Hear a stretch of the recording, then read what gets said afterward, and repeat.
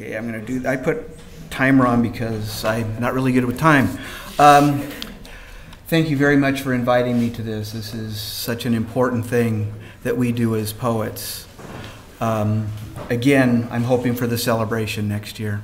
But then again, we still have a lot of work to do. I'm going to read a couple of poems. I write a lot about homelessness, and I kind of think of it as taking still photographs, taking live photographs of people. And so this is one. She is sitting on the sidewalk, collapsed into stucco, wall of a bike shop. She says hi when we pass. Sweet voice, red hair. A woman passed her before us. Eyes concerned, look back. The girl tilts her head up. Smiles, scabs, freckles cover her face. She's new. The homeless tan hasn't darkened, toughened her skin. Red shirt bicycle patrol calling for help, calling the police. The girl lifts up off the sidewalk, straightens, gathers her stuff, walks on. She's maybe 16. Okay, and this, I started writing, I'm trying to write social issues, but I'm kind of using mythology, sort of, to talk about it. And what I'm doing is, I don't know if you've read or seen Neil Gaiman's American Gods or read the book. I'm kind of trying to bring up the gods into this and how they are helping out or maybe not helping out.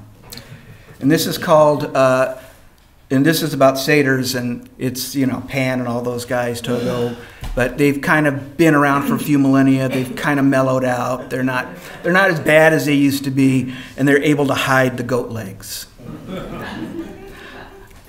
So the satyrs at the mall. They park their car at the edge of the mall, approaches the temple. High holy days are here. Acolytes enter. The satyrs follow.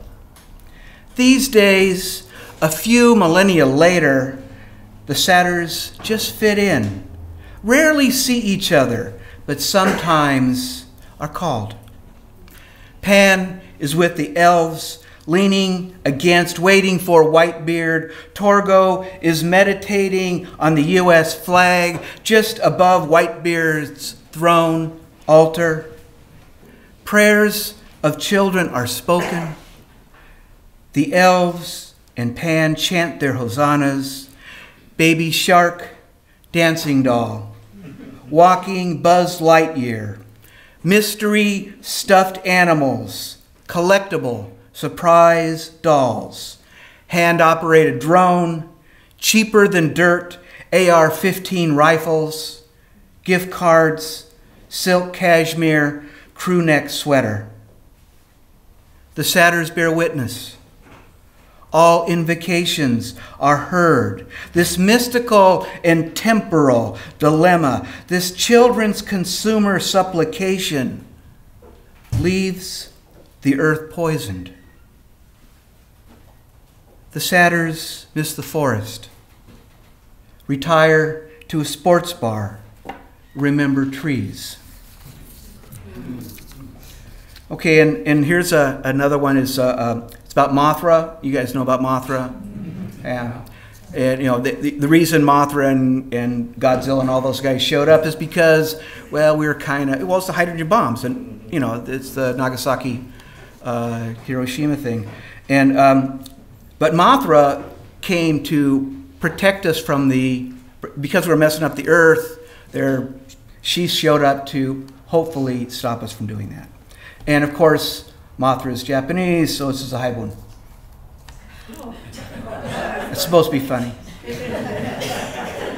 Oh, and and on Mothra's back, there's the luminous twins who are riding along with Mothra. And of course, they became quite famous, as we all know from the movies. And this is called Mothra, the Twins, and the Movies. The luminous twins loved the movies, flickering lights and shadow, and they were loved. Fantasy violence disturbed Mothra, but the twins are stars. The press follows them, record contracts. While on the Godzilla set, Mothra reads Silent Spring. Rachel Carson's book is alarmist, the director says. We have time to fix this. We don't, Mothra replies. We have nothing. Still water, pesticide, better lives through chemistry. Then we fade away. Thank you.